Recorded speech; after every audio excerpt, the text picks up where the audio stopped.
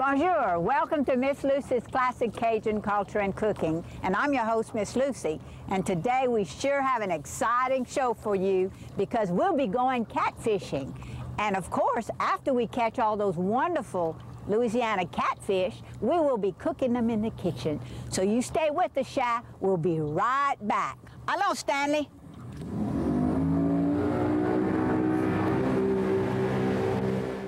The Louisiana Seafood Marketing Board is a proud sponsor of Lucy's Classic Cajun Culture and Cooking Show. The Bayou State enjoys an outstanding culinary tradition. At the center of that tradition is seafood. And no wonder, Louisiana is one of the nation's leading seafood suppliers. And the Louisiana Department of Economic Development. Whether it's crawfish processing or meat packing, Louisiana is the business location for food processing, with infrastructure, site selection assistance, and workforce training. Louisiana, the shape of food technology. What makes Louisiana so special? Our beautiful bayous and grand plantation homes surrounded by old oak trees, our music and joie de vivre, our unique way of cooking the bounty we harvest from the land and the water. It's our communities, our businesses, our people. That's why I love Louisiana and why I want to share my precious Cajun heritage with you.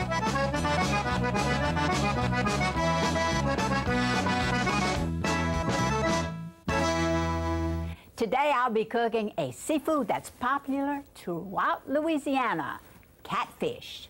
A little later on, I'll show you how we caught these fish. Of course, you know Cajuns cook catfish often, mostly frying it. So I'll be cooking that today. And I have a good friend of mine, Chef Hans, who will show you how Creoles blackened catfish. Bonjour, Chef. Welcome. Bonjour, glad you could make it today. Comment ça va, Chef? Ça va bien, merci. C'est bon. And where do you originate from, Chef? I came over here from Switzerland about 30 years ago. Oh, great. And so you have learned a lot about Cajun and Creoles, don't you? Yes, I've been chef in Brandon for a couple of years in Houston. Wonderful. And So that's where I you love it. trained. Best kitchen in Great, US today. Yeah. great. So you're actually Cajunized and Creolized. Both, well, yes. of course, I Cajunized him, you know, because he didn't know nothing about Cajuns until he met me. And oh my God, he really had a rude awakening when he met me, what, about 15 years ago? I would say at least, yeah. Yeah, right, yeah. But we've been having a good time cooking ever since, because he's a chef, and I'm just a cook. Of course, when he cooks, he has someone to clean up after him, and I don't. You know, that's the difference between chefs and cooks. So, Chef, you've taught me a lot, because this guy can cook really well. But today, I'm going to let him blacken catfish, because, you know, Cajuns don't blacken anything. Well, of course, we might blacken stuff, Chef, but we actually burn it when we blacken it. So you're not going to burn your catfish today, are you? No, we're just going to give it a good color without really burning it too much. Yeah. Well, I hope not. Well, of course, we are going to be cooking. Let me start this pot up, start Chef. it up. Yeah, Get it hot, heat it hot. We'll be cooking some wonderful catfish. We've got two types of catfish, Chef, because we've got the pond and the wild. Now, which do you prefer using? Do you have any preference? We'll have some fresh catfish. It would be wonderful, you know, if it's available. Just Use the fresh, yeah, I mean, from the wild, yeah. Right, okay, good. Well, I tell you what, I'm going to hand it over to you because I know nothing about this.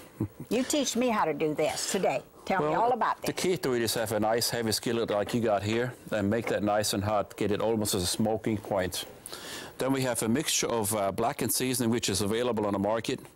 It has many different types of peppers, chili peppers, paprika, onion, garlic, everything. All the flavors are already in there. Beautiful. Now you mix this in the plant, don't you? Yes, I do. So you do have spices and mixes and stuff on the market. Right, Chef Hans Gourmet. That's right. Monroe, Louisiana. Right. Okay. And I worked for a while with Paul Putnam, of course. He's one of them that really started the blackening process and became very famous with the redfish, blackened redfish. Right. But it works very well with the catfish also. Well, great. Well, you can, is your skillet hot enough? Get started? It's almost getting to the point. Yes. I think we got this on full, yeah. Good. So we can put it, some people like a little olive oil. We can use, this is a regular oil. We can put a little bit in there when it gets hot. It's almost smoking now. In the meantime, we take a little seasoning, take the catfish. I can put it on here first to make it more even And just kind of almost like put a little batter on it, makes it more even, then sprinkle it on there. You can put there's not that much salt in it, okay? All right, well. Okay. And you could really also heavy. grill this? When this is hot, you can put it on the grill, maybe on aluminum foil, so you want to have it too. On a good grill, I'll put a little bit of oil in it, not too much. Now you can use butter or margarine, though. Yes, then you got to be careful. I put that butter in at the fish almost at the same time. Oh, okay. We could show that, now, yes. is there a special side you got to use first to lay in the this? kitchen in the restaurant, you would use this side here first. This is where the skinny side is, and you put it down this way first. It's a good question. Then when you turn it one time and you put it up, the fish is always served this way. Right, so that's really the proper way to serve it. Okay, good. Well, So this is almost smoking here. Not quite. I think we're getting there. That's a very thick pot. I know it's delicious. I love blackened catfish, but I'm so afraid to do it because I'm just afraid I'm going to burn it, you know? And that's the problem because most people cook it too much and they blacken it, really. I think they're afraid of handling it, but it's not that hard to do. So just a golden brown is all you want. Yes, most people, sometimes they overdo it and they open the window, everything, the smoke's pouring out. That's too much. If it's just nice dark brown, it's good. The fire truck comes out to your house, you know? Right. So let's see if this is about ready. It's almost smoking. Well, I can make another fillet in the meantime here. Sure, because you better cook a lot because I'm hungry How much today. do they cook here? A lot. Everybody going to eat today? Oh, yes. The crew enjoys Some nice fillets. Oh, well, these are real pretty. Yes, they are. Mr. Stanley and I went through a lot of trouble to get those fillets. So this is a good size, by the way. If it's not too thick and not too big, it's a little easier to cook. Yes. Right. Good. So looks it's like we got some good temperature here now. Yes. All righty. Well, just slap that sucker in there, and Alrighty. let's see how it's going to work. And always is another trick when you put it in, put it away from you instead of. Oh, right. That's important, yeah. Now, you see, I'd have put it the other way first. And it could splatter you. Well, you know, actually. Away from you, what we're saying. Yeah, right. Yeah. And then I'd have laid it the other way. It's starting to smoke right now. This is just about right. Well, good. So I'll let you go ahead and do that, and I'm going to teach you how a Cajun would fix their catfish. All right. Of course, you know, we always fry catfish, and this is how I do my catfish. I put salt and pepper in my cornmeal. Okay, just like this. Now, I've learned this. Chef, you asked me what I was doing with the water on the set. That's vinegar. So when we fry catfish, you know how it has that smell throughout the house? Right. Well, that vinegar will absorb it, so I'm not going to, you know, make a mess today Cajun with it. trick. Right, a Cajun trick. It's really a Melissa trick. Then you take your catfish fillets, and see how a chef, he uses not his hands, but a Cajun uses her hands. All right. And I fry this real fast in hot grease. You take your beautiful fillets, see how gorgeous they are, and you cover them real well. Real good. It looks good. Very good. Yeah, hey, Cajuns know how to fry fish, Chef. That's one thing, because that's what they do. So, let's go ahead and do these. I guess I can put 3 in there, huh, Chef? I would say it would work. Good. Very good. All righty. Wipe all my hands. Whoa, yours is looking good. Like we got some good temperature. Yeah, man, we're cooking now, huh? Absolutely. Well, all the smoke's flying too, Chef. Oh, that's the fun of it, though. Let me get this ready here. When these come out, I mean, you get them out, they're gorgeous. Let me check them. Yeah, okay, they're coming out pretty soon. See, this is so quick to cook. Both of them, you can actually be doing both at the same time, right? That's right. Right, look at that. Oh, look how gorgeous. That is beautiful. Man, you haven't lost a touch, have you? If you do, thank you. If you do the seasoning and you have it too hot and really smoking and burning it, it makes it a little bitter. Okay. So we make it a nice dark brown. Right. Oh, that's gorgeous. Let me check mine now. Yes, this is frying real pretty good temperature there. Yeah, let me flip these over a little bit. You gotta kind of be careful. You don't want to break your catfish up. And if you do, that's all right too. Oh, those onions are frying. See, that's the beauty of it. You can also eat the onions. See, they come out of the pot. Young, huh? Yeah, the young. Wow, that's what I like. I like to fry them real pretty. Now, the reason for the onion, Chef, is twofold. I check the fire on my grease, really, and then it also keeps it from burning. So that's really it. See, okay, well, we can take our catfish out. I think yours is ready to Almost, go. yeah. Mine is too. That's good. Golden brown catfish. Oh, they got some good temperature now. Yeah. All right.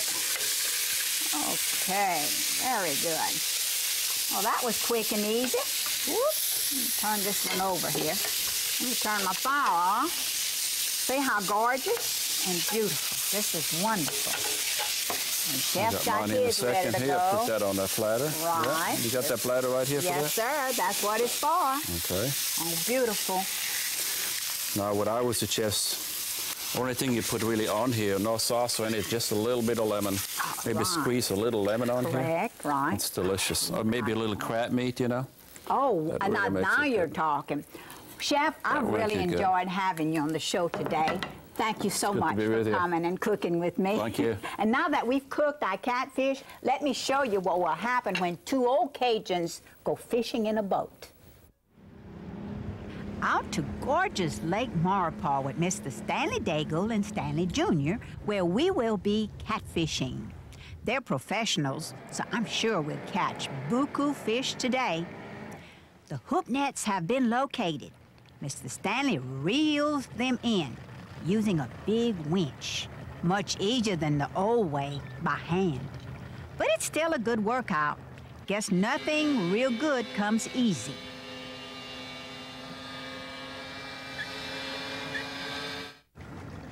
This is the most exciting part. When we find out what we've caught. The fish don't want to come out of the water because they know their destination once they come aboard. But we can't count our fish until they're in the boat.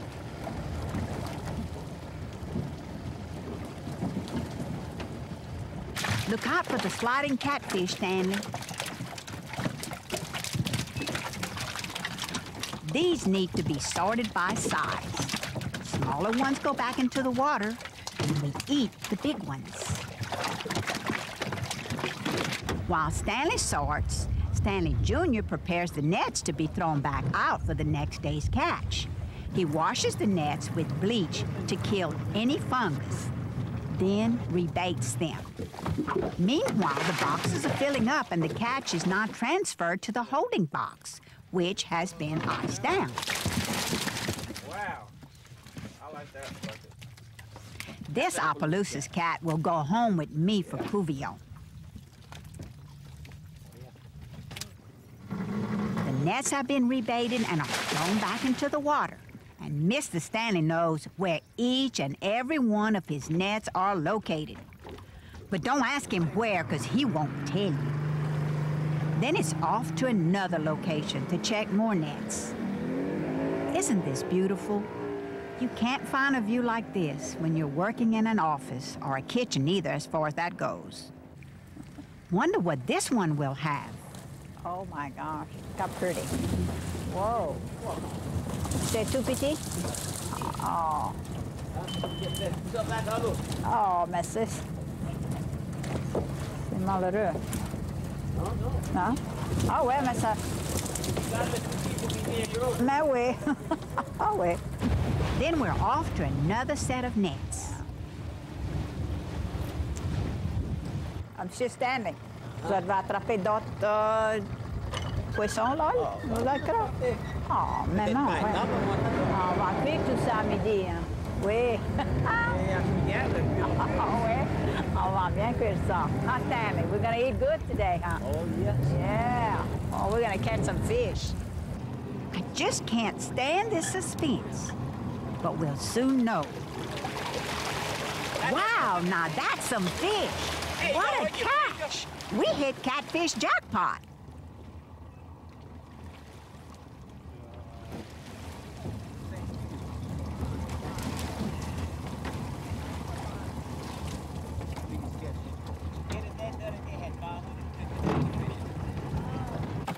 Now the sorting begins again.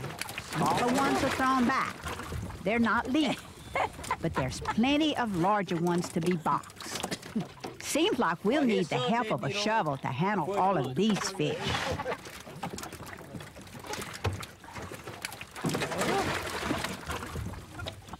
After sorting, the fish are iced down before we deliver them to the fish processor.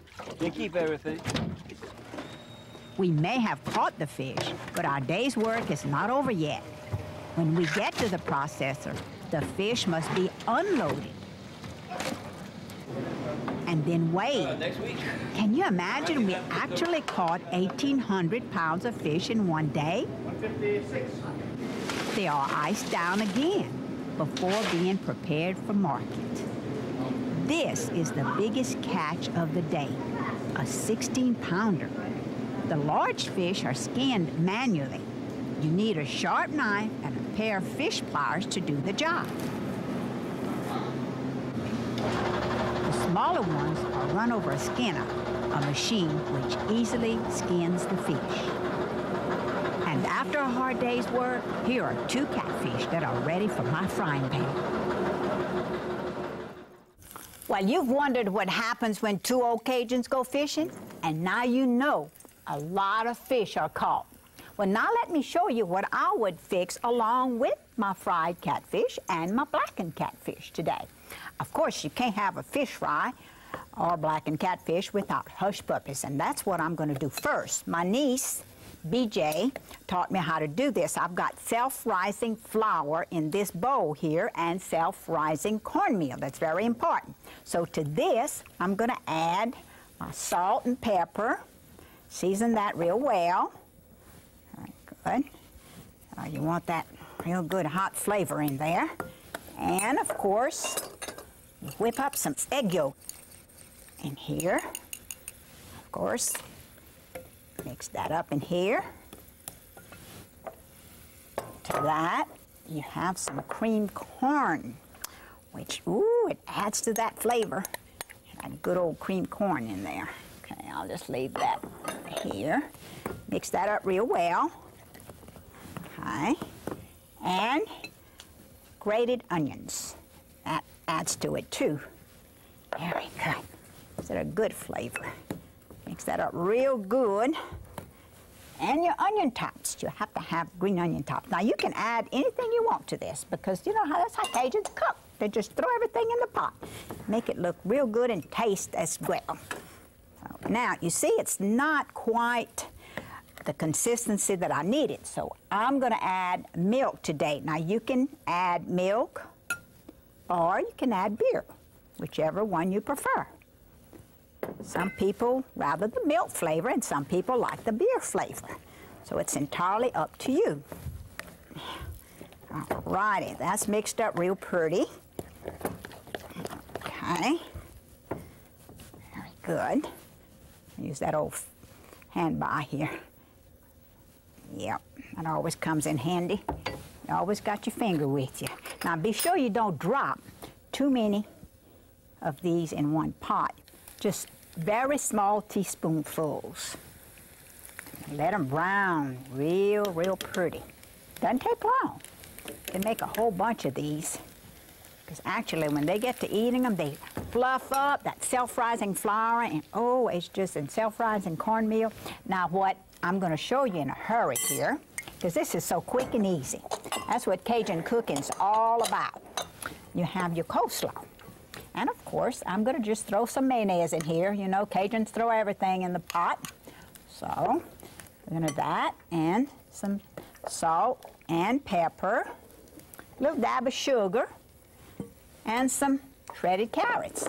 That's all there's to it. Whoops, all good cooks are messy cooks. I'm sure must be good because I'm very messy. But as I remember telling you, I don't have anyone to wash my dishes. I'm just a cook. Mix all this very well. And you can always add more mayonnaise or mayonnaise. Of course, I like to say mayonnaise, but Melissa would correct me. And there's your gorgeous slaw. Look at your Hushpuppies. Ooh, they are just gorgeous. Browning perfect. Very good. That's all there's to it. Very quick and easy.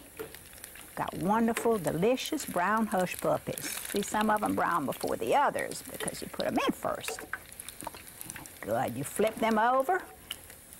Ooh, they're so tasty. I love hush puppies, but you know, we never fried hush puppies when I was growing up. We always just had French fries, but Mama never did hush puppies. I guess we just, Cajuns didn't do those, but since I got a little older, I got to where I did this when I had fried fish instead of the French fries. See how gorgeous they are? Beautiful, very, very tasty. So now I'm going to show you how I would do a wonderful dessert. I've got a fantastic cake here that is delicious. This is a carrot cake. Of course, I had carrots left over from my slaw, so I'm going to use them today. Now to this, I've got some sugar, so I'm going to whip these up here. These eggs with the sugar, okay? Whip them up real well. And this recipe comes from a very dear friend of mine, Laura Bess, from Memphis, Tennessee. And Laura Bess, or this is how a chef would whip up. Very good. Laura Bess just taught me how to do this, and it is just great. Of course, I'm going to add the oil to it. Mix that up real well. Okay. Let's see. Very good. This is when I'm going to start using my blender because it'll be so much easier, my mixer. So here we go. I'm going to put this together. Now, I'm going to mix the flour stuff next. It's got to have flour. This is a little space thing. It's what I do my nutmeg in. And of course, I never use the old, the mixed already shredded and done because fresh nutmeg is wonderful. So this is what I use. Of course, about a teaspoonful of it. Here's your, okay, allspice and your cinnamon. Throw that all together. Baking soda. That's the only thing I use, okay? A little salt, okay? I'm gonna mix this in together. All right, very good. Now, all your dry ingredients. Now, this is the vanilla flavor, which I'm gonna add to my mixer, okay? Doing good, mixing very well. Now to this, I'm gonna have to add the flour. So, I'm gonna raise it up. Of course, I'll be spilling all over. Okay, let's do it this way. This is it. Mix your flour in there. Just throw it in. Okay. Let me get this out of the way. Very good. Woo! See how messy I am? Very good. So you mix this up very well. And actually, what you need to do to this now is add your pineapple and all your other ingredients, which are raisins. I like the white raisins and the coconut. And of course, since it's a carrot cake, I think you better add some carrots to it. You mix this all very well in your blender, and then you fold in your pecans at the end. So I won't do this for you since I've got this beautiful sample here already made, Miracle of Television. Of course, I'm going to do this. I'm going to put them, all the batter, in this cake pan after I've sprayed it with some nonstick coating, and I'm going to bake it at 350 for about an hour and a half. So that finishes up your beautiful cake, which once it's all together, I'm going to ice it with this beautiful icing right here. So, of course, catfish has become popular, naturally, not only in the state of Louisiana. I hope you've enjoyed this recipe and that they'll allow you to cook more catfish at home. Strolling along the mighty Mississippi River in Baton Rouge, Louisiana, and it is such a gorgeous view and so relaxing. And while I'm enjoying this, I want to share with you a letter from one of my fans, Miss Gloria Fettit from Harvey, Louisiana. Gloria writes, "Dear Lucy, just a note to tell you how much I enjoy your cooking show. I made your easy coconut cake for a church function, and I must tell you how much it was enjoyed. I look forward to see what you will cook on your TV show each week. I gave my daughter your cookbook for a present when she got married, and now I want one for myself. She has cooked many of your recipes and has been pleased with each one. Thanks again for such an enjoyable cooking show. Sincerely, Gloria. Thank you, Gloria, for sharing this letter with me, and thank you for watching me today.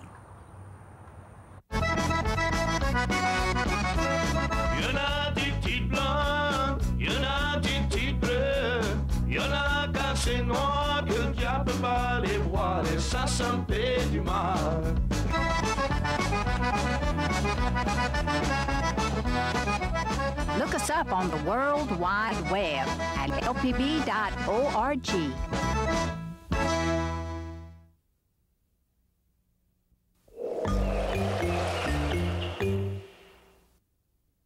The Louisiana Seafood Marketing Board is a proud sponsor of Lucy's Classic Cajun Culture and Cooking Show. The Bayou State enjoys an outstanding culinary tradition. At the center of that tradition is seafood. And no wonder, Louisiana is one of the nation's leading seafood suppliers. And the Louisiana Department of Economic Development. Whether it's crawfish processing or meat packing, Louisiana is the business location for food processing. With infrastructure, site selection assistance, and workforce training. Louisiana, the shape of food technology.